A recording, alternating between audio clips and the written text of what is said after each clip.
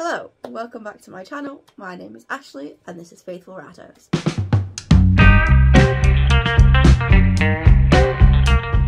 So as you can see from the title of this video, today I am going to be reacting to your guys' cages.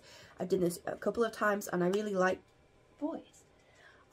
these videos because I like to share with you lots of different amazing cages that are different, that look different, that some are aesthetically pleasing, like all matching, some aren't, but still are all enriching and still are all really great.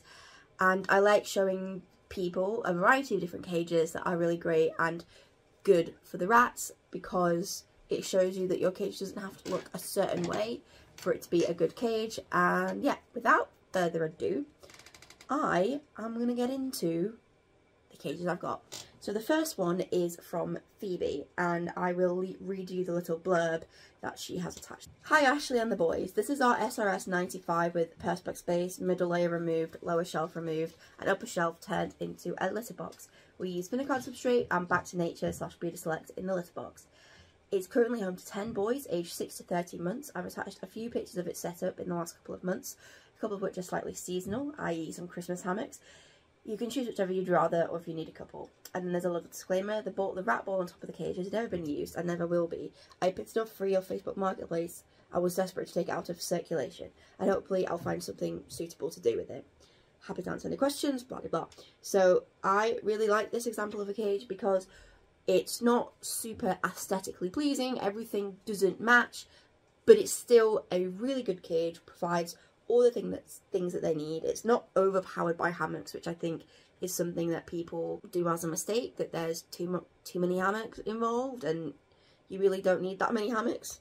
You only need a couple, and like with this group, that's even the size of it is one hammock and a couple of other sleeping places, like a basket, and I think there's a cocoon at the edge. Just, you know, that's enough. And this is a really great example of using things that aren't necessarily meant for a rat cage in the rat cage. So you've got baskets and a wine rack and a planter and this bamboo edging. So it's a really great cage. I really like it, and Phoebe is a really lovely person and I'm really glad to know her. So great first start. So the second one is from one of my closest friends on Ratstagram, as I like to call it, Hannah. Her Instagram is Hannah's Rats, and this is a really interesting situation that I'd like to show you. So she originally had 2 double critinations attached together, and I'll show you a picture of what it looked like and just how amazing it actually is. She's bioactive as well, really deep base, full of soil, lots of climbing opportunities, lots of foraging opportunities, a couple of hammocks, a Spudnik, lots of different like nesting materials. As you can see, it's a really great cage.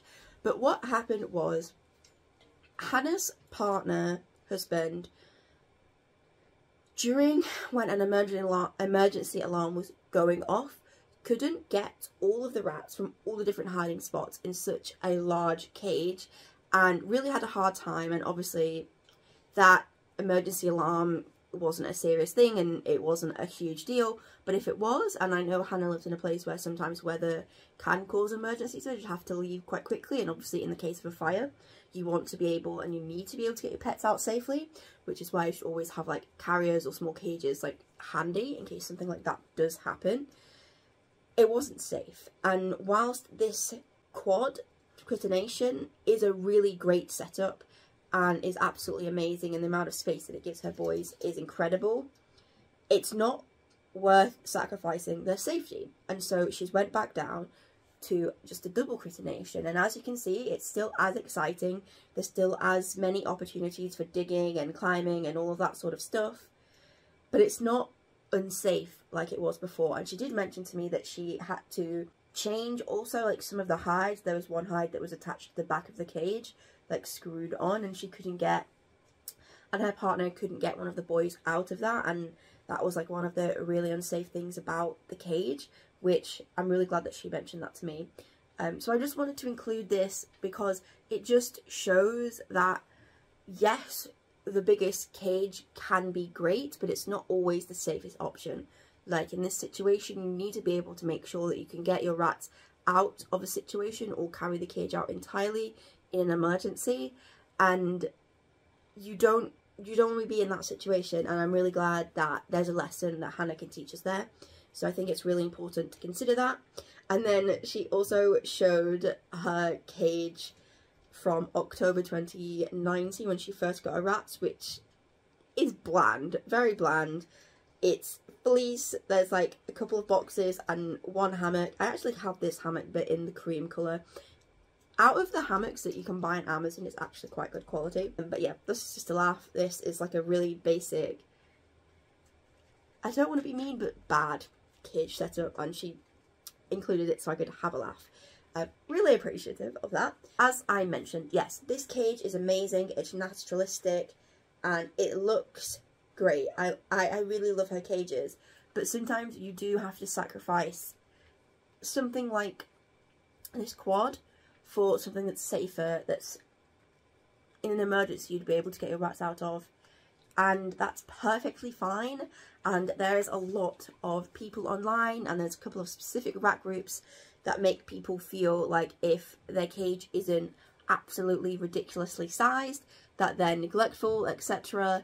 I know this group has berated and sent a bunch of hateful people to a rescue for having more than 4 rats in a double critination, which is insane. But it just goes to show you that everything is nuanced, and you don't need a quad critination, and sometimes it's not even safe. So the next cage is from Fran. So this is a little message. It says, "Hope you're well. Here's my submission for a rat cage setup video. I have a little Zuventura and currently 5 dogs call it their palace. Misa, Brenda, Margot, Mabel and Lucy Lou. See if you can spot them. I've also attached a picture of the sad cage I had the day I picked up Misa and Brenda. Looking back, I'm so ashamed of it. Luckily with some guidance I pretty quickly figured out a much better setup. But I think it's important to show people that we all started somewhere. Generally mortified though. If I showed you a picture of my original cage setup, I think I would combust because it was absolutely terrible, even worse than this one. So we'll start with the good cage. So this is the little Zuventura. Winky winky face, I'll just say that. So as you can see, this is a really great setup. Very active, lots of things to climb. There is a couple of hammocks at the top. I think I see a little hammock from Furkheim Creations, which sadly is no longer making hammocks, but is my favourite place to buy hammocks from. They're amazing hammocks. There is a big nice wheel here, and this is just a really great setup, and shows again that everything doesn't have to be super expensive, it doesn't have to be like super aesthetically pleasing, no offence Fran, but it can be a great cage and look different to the cages that are good and still be a good cage. I like how there's a little girly here escaping, that's really funny to me, but thank you. And also I'll add in the picture here of your original cage. Thank you for sharing it, thanks for being open and willing to sort of show how your rat care improved. I'll just point out a few things about this that like is the reason why it's bad. So one, I don't see very much loose substrate, and what I do see looks to be back to nature, which is a litter, not a substrate. Then there's, for 2 little rats, there's a hammock, a double hammock, a spudnik and a hanging basket. That's far too many places. They only really need like 1, 2 maybe if it's different. The plastic shelf is still in, which is a pea magnet. There's a food bowl, and rats don't need a full food bowl. The floor is covered with like tunnels and things, which tunnels can be great for rats, but they can be really difficult to clean, and also they need space to dig on the ground, which this doesn't give them. And if I'm not mistaken, that little like wooden looking thing is actually one of those things that's made out of sawdust and honey compacted. That's really dangerous because it encourages them to eat and swallow the sawdust rather than just like chew on wood like they would normally. That is a little overview of why this cage isn't very good. The size of the cage isn't bad. I think it's suitable for up to like 4 rats. It's an okay cage in itself, but the setup is subpar, and thank you very much for sharing it with us. This is from Rune. This is a double critination and 5 rats live in it.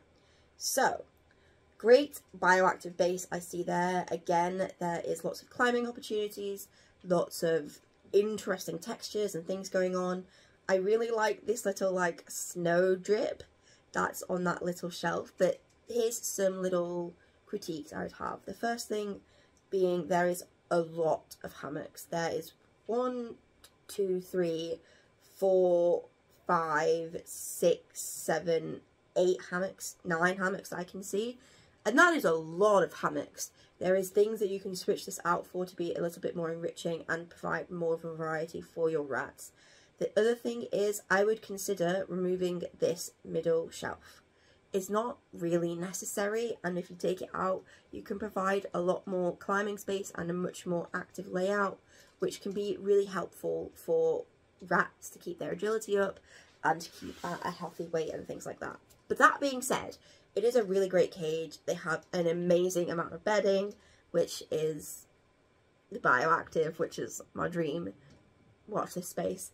And yeah, so this is a really nice cage, and it aesthetically it looks great. But I would just say maybe cut down to like 2 or 3 hammocks and mix things up a bit with different things to climb on and such. This is a little Ezio here. Next, let's move on to the next cage. So this one doesn't have a name. So this is what they said. Here is my cage submission for your upcoming reaction video. I know it's not the best, but I'm trying to improve every day. Any advice would be very much welcome. There are a lot of things I'd love to improve, but I can only do it slowly for now. I own a Marble 100 and 5 mischievous boys live in it. I intend to not to add any more than 5 at any time due to the cage being on the smaller side. Hopefully it's not too bad. And then there's just a little note, a little thing underneath it that says this is their newest setup that they did last week. So one thing I'd like to say is I really enjoy showing some of the smaller suitable cages, and the Marble 100 is one of those cages. So let's have a look. So the first thing that I would critique on is that you have much more space to be able to give a deeper layer of bedding, which is really great for rats. So I would consider filling that little tray up a lot more. You don't have like an overpowering of hammocks, but I still might consider only having that triple hammock that you have and taking away some of the other ones. I would add maybe more ropes and things to climb on, maybe like a tie holder, things like that. But it's not a bad setup, and it goes to show that these smaller cages can be a really great setup, and being open to suggestions and improvement is all anyone can ask. And I'm really excited to see what cage looks like in the future.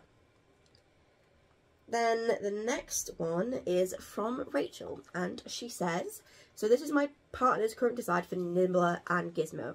They are 2 rescues. Whilst they love free and active adventures, they love their home to feel safe. So they have lots of hiding places that are also nice and cozy. They're both ace climbers, so we don't give them lots of ropes and things. Weirdly, they don't like a dig box in their cage, but one loves it during free roam.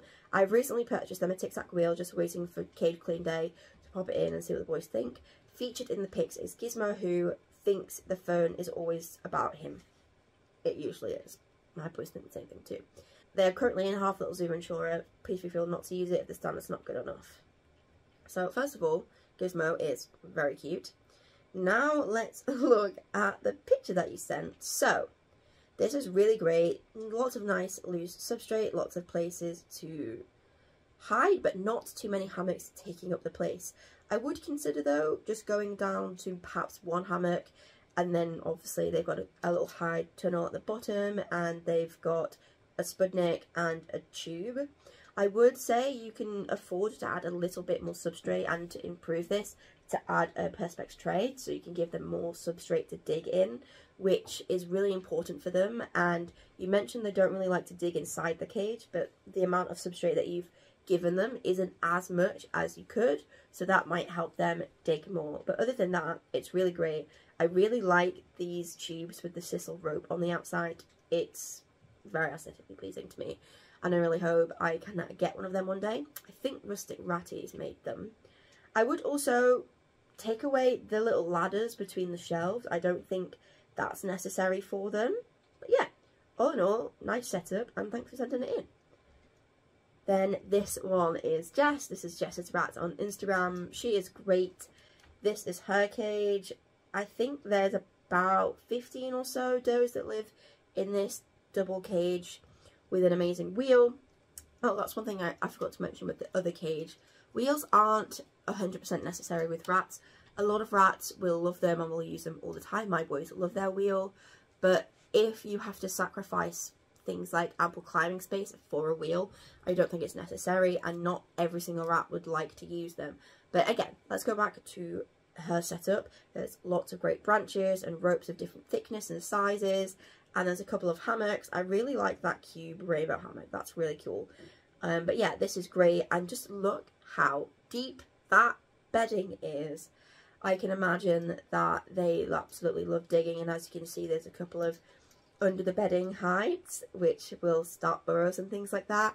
And I know that Jess uses a substrate that is really great for making tunnels. It's called Carl's Bellingham, something like that. It's only really available in Scotland and the north of England, but it's a really great substrate. I'm just going to show you Ezio here. He's so cute.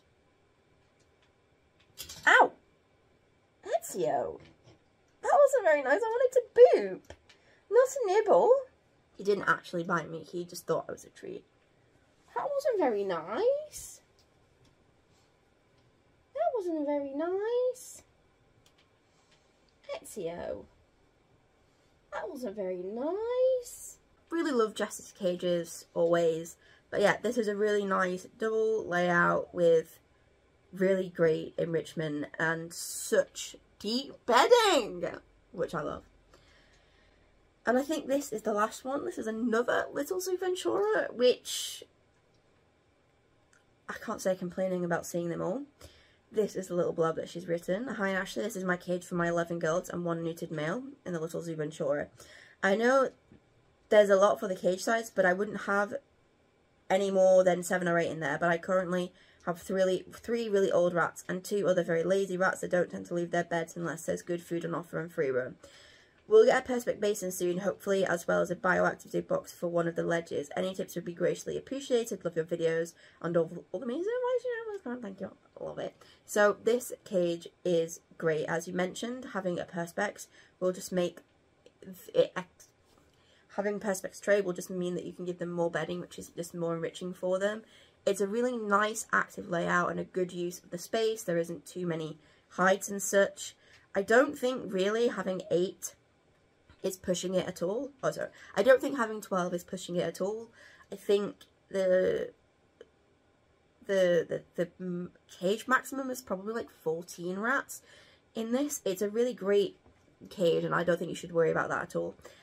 Yeah, I think it's really great. I don't really have anything other to say than the Perspex, as you mentioned, would be really great. And yeah, it's a really nice active layout, and also shows that use of things that aren't necessarily rat things, like those IKEA tie holders, which have a chokehold on us, honestly. And yeah, a really great cage, and thank you for sending it in. So that is the last cage submission that I was sent. I really enjoy showing these cages to you and just chatting about cages. Coming up for me, there is a really exciting cage situation happening, which I may just put up a picture that it is a clue as to what's happening. I'm so super excited about it. Something that I've been actually wanting to do for a very, very long time. And yeah, so that being said, that's the end of the video. If you like this video, I have 2 others like it that you can watch.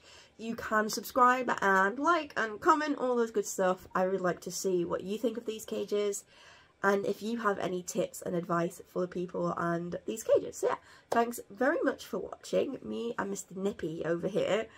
I'm going to say goodbye. Say bye, Ezio. Bye.